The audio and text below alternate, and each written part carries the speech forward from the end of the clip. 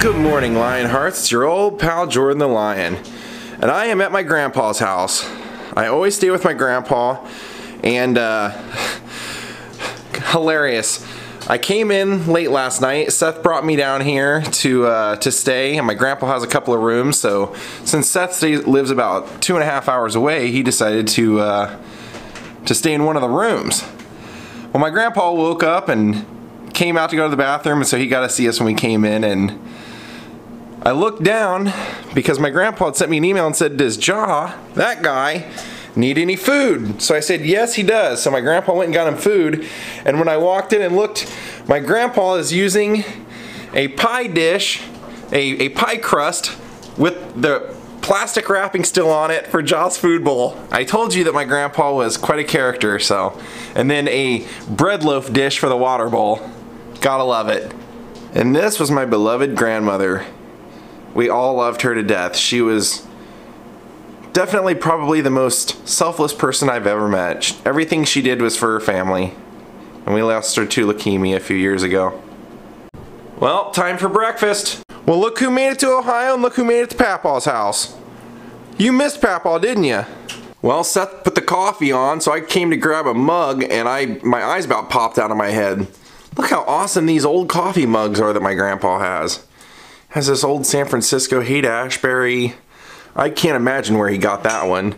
Then this one is it's a Campbell Soup commemorative one, and it's from 1910. Or commemorative 1910 cup. And then that's just old school 60s. I think I'm gonna go with that one. I really like this one. I can't believe he had these gems up in the closet all these years and I've never known about them. There's my grandpa, and he just talked me into cooking up some ham steak for Seth and I, so we're having ham steak and eggs. Listening to Johnny Cash. Is it safe to say you turned your tablet into being able to read books on your TV? It mirrors them from that onto my chair. Yep, he did. Yeah. You can read your book from across the room. So I asked my grandpa to turn his Christmas lights on, and I think he's got a new roommate named Hey Google, because everything in his house he can say Hey Google and it'll turn on the TV, it'll turn on the Christmas lights, turns on everything. Doesn't that look nice? Well, I haven't been able to get my rental car yet, so my grandpa was nice enough to take me out to go do the vlog for now. And there's something I've known about for quite a while. I hope it's still out here. I think you guys will love it. Right out in the middle of nowhere, there is a tribute to the Andy Griffith Show. Well, it has definitely changed over time, but I'm going to tell you why we came out here. My grandpa, actually, on our way out here, he told me, he said, "You're going to be kind of disappointed," because he said they really let it go. But what used to be here was this guy used to have an identical replica on his property of the Wally service station from the Andy Griffith Show. Now, what was interesting about that was every year when I was growing up, for I want to say 10 years at least, he would have a big event out here called the Mayberry Squad Car Rendezvous. And it was a big weekend festival celebrating the Andy Griffith Show, and every year he would bring out somebody who had been on the show, made a guest appearance. One year you might get Goober, one year you might get Gomer. One year I do remember Don Knotts, I remember Andy himself. I don't think they ever got Ron Howard, but they had people like James Best, I think. Who else? I can't recall, but this was when I was growing up in the 90s, so. But yeah, it was kind of depressing because he used to literally have an identical, I mean identical Wally service station out here. Maybe we can find some answers. My grandpa actually knows this guy, so we might be able to find out what happened to it. Well, nobody's home, so we really couldn't find out, but my grandpa's license plate on that truck. Oh yeah. 1951. My grandpa saying, he said, "Yeah, it's definitely the same place." He said that right there he used to have set up like Andy's office and had the jail and everything in there, but yeah, they've let it go over the years, unfortunately. Well, don't worry guys, I have a few more things to vlog up my sleeve. He's got statues and stuff all over the place, old roadside signs. So my grandpa was saying, he goes, "Yeah, it's basically like a junkyard now." But he pointed over here and he said, "You see he's got cannonballs over there under his tree? Doesn't have a cannon, I don't think, but I see a bunch of cannonballs. Let's go take a look at them. You gotta love Ohio. You gotta love Ohio. Well, they do actually have a cannon right here on the front step, so we stand corrected. Look at that. Well, I guess we're gonna get out of here. That's too bad. I was really hoping to show you guys. I didn't realize that the filling station was no longer here, but I'll find some old photos to match up of the old Mayberry Squad Car Rendezvous events, and I'll show you a few of them.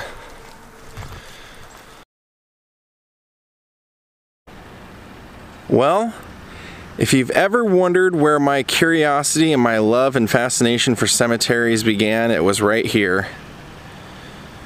My grandfather used to take periodic walks to this cemetery just about every day, sometimes 2-3 times a day, and he would walk me through this cemetery and he would point to this guy and to that girl, and he'd say, I went to school with her, or this guy was in the Civil War, or this person was involved in the bank robbery in the town, or he just had a story for everything. And so this is one of those cemeteries that's always made me curious about everybody that was there. And now it's kind of sad because I actually know people that are buried here. Right here is actually my grandmother, who I just love to death. She was just the absolute sweetest person of all time. And this is also where my grandfather will someday be buried. And you can tell how well he keeps it clean. He keeps it all looking nice. He actually has 3 plots here, and they used to give him grief about having his shepherd's hook here and various things, saying that it was too cluttered up. So he went ahead and took his 3rd spot and put this bench down right here and said, they can't tell me to move it now. And so he's always kept this place looking nice. Every single holiday between him and my mother, they always have wreaths and flowers out here, and you can see that stone that he put there says, no longer by my side but forever in my heart. And if you're wondering why it says near you, that's because that was their wedding song. That was the song that was their song. Now this is actually my great-grandmother. My grandmother you guys just saw, this was her mother. And this was the grandma that I told you that we used to call Granny, because she was very much like Granny from the Beverly Hillbillies. Very much so. She was always nice to me. I always liked her a lot. And so we're gonna actually go to the other side of the cemetery now, because my dad is also buried here. And then right over here, well, actually right here would be my father's parents. I guess you could call them my grandparents, but I wasn't very close to them. There's a lot of bad feelings in there, but I'll put them on here anyway. And this was my dad. I love my dad to death. We're very similar. When, basically my parents got divorced when I was 5, and it was the next year. I remember my dad had me for the weekend, and he was complaining about his leg hurting. And I remember he went to the doctor and they told him he had a big tumor in his leg, and he ended up going and living in Washington, D.C. or Maryland for quite a while, being treated. Then he came home and he seemed like he was okay for a while. I feel like it was like a year. He died when I was 8, so it's all, this is how I remember it. And he seemed fine, and then all of a sudden, he kind of almost out of nowhere got brain cancer. And actually, on April 14th, we were supposed to have a surprise 40th birthday party for him, but he was in the hospital for the 2 weeks leading up to that. And he died shortly before he turned 40, unfortunately. So this year, when I found tumors in my hand, I immediately said, well, that makes sense, because my dad was my age when he found tumors. Luckily, mine were malignant, but his, unfortunately, ended up taking his life. But since you'll never get to meet him, this is as close as you'll ever get. Well, that headstone's upside down. You can see it says died upside down. Here is someone who fought in the Revolutionary War.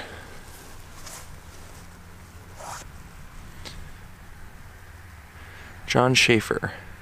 You can see a lot of these have little stars. Those are all military service. This one says 1861 to 1865 GAR. Now the reason we're over here looking around is because my grandfather, ever since he started bringing me here, would always bring me by one grave and say, "This is Andrew Dye, the oldest man in the cemetery." So now they've replaced his headstone because you can tell the other one is just so far gone. 1835. Actually, you can see on his old headstone right here, you can see it says Andrew Dye, 1776. All right, go let them know you're here. Oh, there they are. My mom's been working on the Buckeyes. The Buckeyes, you have to chill them after you cook them because they're basically rolled peanut butter balls. You basically mix like peanut butter, I think powdered sugar, something else. And then you roll them into balls, dip them in melted chocolate, and then you put them on a tray. And we always put them, because it's Ohio, you get such cold weather here that you usually put them out in your garage and they solidify. Now the hole in the middle is because you stick a toothpick in there to be able to dip them. That's what they are. Yum. Woo! And since you guys haven't seen me yet today, I guess you can watch me take a bite. Oh yeah. So I think what we're gonna do is we're gonna go get my rental car, and then we're going to, I think I'm gonna head off to Dayton. I'm gonna do some vlogging down in Dayton, meet up with my sister. And that is where they hold the Dayton Air Show. Yep. Well, now I'm actually at Dayton International Airport. I didn't even fly into here, but in order to rent a car in this area, you have to come all the way down to Dayton International Airport to do it. So that's what we're here for, so that I can do some vlogging today. Well, we are not going to go with the rental cars. Even though they were going to give us a rental car for $13 a day for 2 days, the grand total at every place we looked at was $125. So we decided I'm just going to borrow my parents' car whenever I need to go vlogging. Well, we're on our way now to what is considered now kind of the bad part of town, but this is a vlog that I decided when I was coming back I was doing first and foremost. Well, we've made it down here to the historical part of Dayton, and I'm going to show you something I've wanted to vlog for quite a while. Now, a lot of Dayton is actually really beautiful homes. They're old Victorian homes, old late 1800s, early 1900s homes, but the problem is that the community here has, over the years, especially since I left, drugs have taken over this community. There's a lot of violence, and my mom actually said she was not too thrilled about me coming down here because she said there's a lot of drive-bys that happen, but there's also a lot of beautiful houses and a really important story that happens right around the corner that I'm going to tell you about. Now check out that beautiful house. Isn't that great? These are the kind of houses you'll see all over downtown. I mean, these are kind of on the outskirts of Dayton, but beautiful houses. Now today's vlog is pretty much about one man, but it ties in his family, and he's actually considered the father of Dayton funk, a man named Roger Troutman.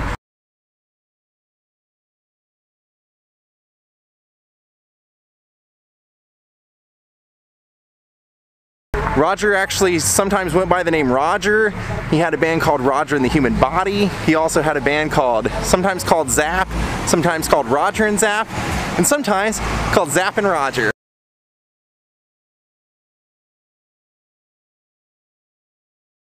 Now, even from the time that Roger was a little boy, he showed signs and interests of learning music, and actually told his dad when he was a little boy that he wanted a la-di-da.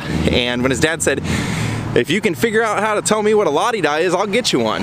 And it turns out that was a guitar. So a young Roger Troutman actually became somewhat of a guitar virtuoso as a kid, and actually at the age of 15 he was out performing. And kind of similar to the Jackson family, they saw that he was this really gifted young musician, was getting a little bit of attention, and he actually had some brothers, Lester, Terry, and Larry. Lester, Terry, and Larry all decided to pick up instruments. One playing drums, one playing keyboard, one playing whatever it was that they needed to fill out that sound. And they're credited as being kind of the godfathers of not only Dayton funk, but slap funk. And Roger himself was actually known for using this, what he called the golden throat talk box that he actually created himself.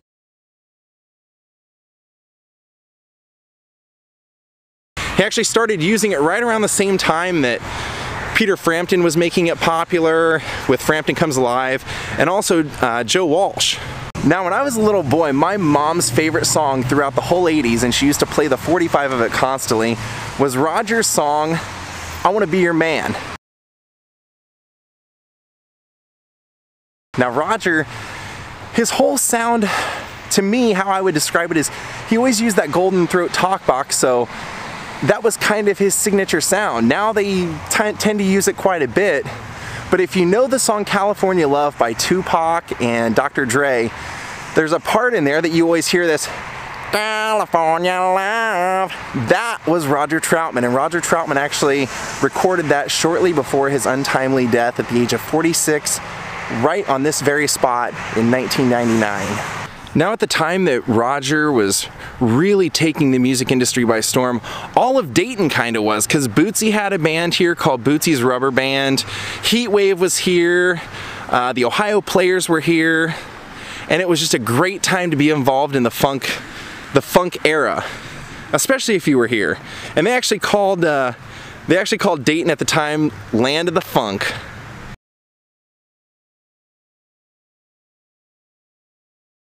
Now, Roger was actually a protege of Bootsy's. He would go down to Cincinnati and work with him, and right here is a little bit of a memorial to Roger Troutman. It says, Roger Troutman was an artist, songwriter, producer, and frontman for the world-renowned funk band Zapp. And if you notice over here, they actually have a mural to Zapp. Now, unfortunately, what happened was in 1999, right on the grounds where we're standing was Roger's recording studio called Roger T Recording, Roger T Studios. They were here recording one night. Roger's older brother Larry, who was also in the band at times, was also the man who was kind of responsible for the business end of things, managing the money. And the story goes that that night they were recording. Roger, basically they had a blow up between Larry and Roger said that basically with this new money coming in from doing California Love and this new start of success that he was having, he didn't want Larry to manage the money anymore. And the story goes that when Roger went to leave the studio, he was walking out the back entrance. Larry pulled out a gun and shot him multiple times in the torso. Larry then walked a few blocks away to where his car was parked, got in his car and committed suicide, killed himself, shot himself. The next morning, the police came.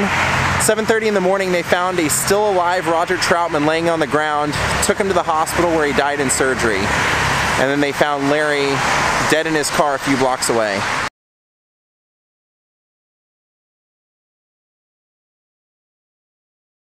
Now, since those days of Roger T, they said the studio was actually in pretty bad shape and at one point had to be torn down. But Dayton being what it was, loving their history of the Wright brothers and anyone that's connected with Dayton, which is one of the things that I love the most about Dayton, they decided to erect this monument. They call it a statue in honor of Roger. And that it is, and it's very unique in its construction as well as what it actually does. Let's get a little closer and I'll tell you. Now, if we want to read the plaque, I'll finish. It says, Roger played a major role in the Ohio funk movement, heavily influencing West Coast hip-hop. Well known for his innovative use of the talk box, a device that created unique vocal effects, Roger scored a bevy of funk and R&B hits throughout the 80s and 90s.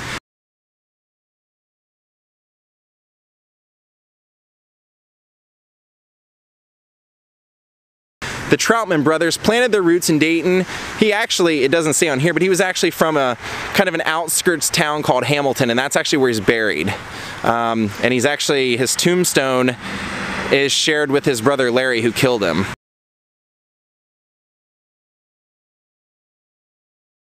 It says the Troutman brothers planted their roots in Dayton and contributed to the vibrancy of the city. This marks the site of the former Troutman Sound Labs recording studios where Roger, Larry, Lester, and Terry and other musicians produced many gold and platinum sound recordings. Roger is still celebrated by a multitude of friends and fans in Dayton and throughout the world. Roger's musical legacy truly lives on. Now they actually have another plaque over here that mentions that this unique sound sculpture was created for Roger. You see right there. Now what's great about this sound sculpture is that it's actually a timed wind chime. So what that means is that certain times of the day, it's tuned to play Roger's song, I Can Make You Dance. I thought that was great. It actually contains 27 triangles in this design, you can see.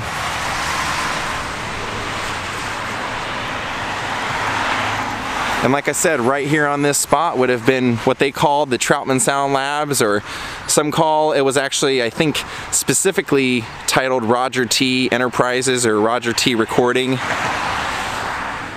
That would have happened right here and he would have been killed right here.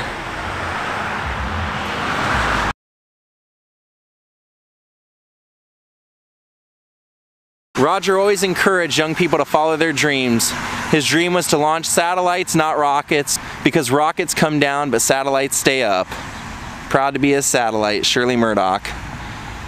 Now Roger also actually was in a couple of the Parliament Funkadelic records, and George Clinton and Parliament actually discovered them, or kind of discovered them, signed them, put out some of his records before he moved on to Warner Brothers and had the great successful career that Roger and Zapp would have. And like I said, my mom's favorite song when I was growing up was Roger's I Wanna Be Your Man. So if you go and listen to that, I bet you'll see the hooks in there are just absolutely amazing, and it's such a catchy, addictive song that everyone, I think, would love it.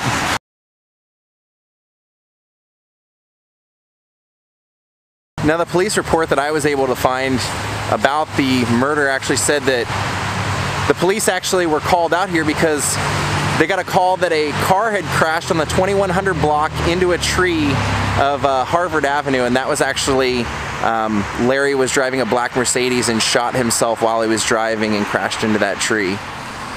Long live Roger Troutman. And one of the oddities after Roger's death was that it wasn't more than 3 years later, Roger Troutman Jr. would be arrested for murdering someone himself. 46 years old. Just sad. And to Dayton's credit, since I moved away in the recent years, Dayton has actually opened up a Funk Music Hall of Fame. And if I have time while I'm here on this trip, I'm gonna go. Now the main reason that I wanted to do this video vlog was I feel like Roger Troutman, outside of Dayton, is almost widely ignored or not given the graces that he deserves, or just not even remembered in the way that he should be. So I wanted to make sure that someone covered this in a way that I felt like was honoring to Roger. And like I said, my mom played it constantly when I was a kid. I could probably sing this song by heart. But he was actually murdered the year that I moved away, and that's just always stuck with me. I just always remember thinking how bizarre that was, that you never, those were the days when people weren't, you didn't hear about the murders in Dayton. Not quite like what you do now. I think it's, for the last 10 years, it's been in the top 10 of murder cities, and drug cities even higher. So it's pretty sad what's happened to this area, and to think that a lot of Roger's legacy was right here in this neighborhood. And as we get out of here, check out that cool house. Almost kind of a barn structure. Wow, check out this abandoned high school. Just sitting here to rot. Oh, check out that house. That's great too. I love that. Tudor. Well, there's another abandoned house, and you can tell why. The whole place caught on fire. Looks like the fact that it was built out of stone and brick saved some of it, but the entire roof is gone. And we're actually right here on the 2100 block of Harvard, where Larry Troutman was found dead. And as I mentioned, the story was that they got a report that a car had hit a tree on this block and that the driver had shot himself. Now, I don't specifically know which tree that it was, But this one up here has some damage. And I almost wonder if this was it. I know it wouldn't have been memorialized in any way, but who knows? And if you're wondering, this street is about, I'd say, 4 to 5 blocks away from where the murder happened. And there you can see all the damage to that house. Even though it's abandoned, I don't want to go in there because this is not the best neighborhood, and I'm sure somebody's made it their home by now. I honestly wonder how many people in this neighborhood remember this story happening. I mean, it's been 20 years now, or almost 20 years. And even though they have that park up there, sometimes you wonder how many people actually go up and read those plaques. There's nothing on any of the trees out here to kind of memorialize that. I mean, probably I can understand why, but I don't know. It's just a sad moment in history here. Now this is kind of a crazy story, but it's kind of like one of those serendipitous things that I gotta tell you. So when I was in high school, Adam and I got into this band. Adam was already into him, but I got into him big time because of Adam, and the band was called Brainiac. And in 1997, the singer of Brainiac, Tim Taylor, ended up dying by running into a telephone pole down here in Dayton. So they decided this year they're making a documentary on Tim Taylor's life and the history of Brainiac. So about 2 weeks ago when I was in Belgium, in New York City, actually I think it was in Brooklyn, specifically, they did a tribute show where all the members of Brainiac came back and they did a big concert together. Well, I saw on the Brainiac website yesterday that they have some extra shirts from that event, and they're selling them here at the Neon. You had to come today and pay in cash.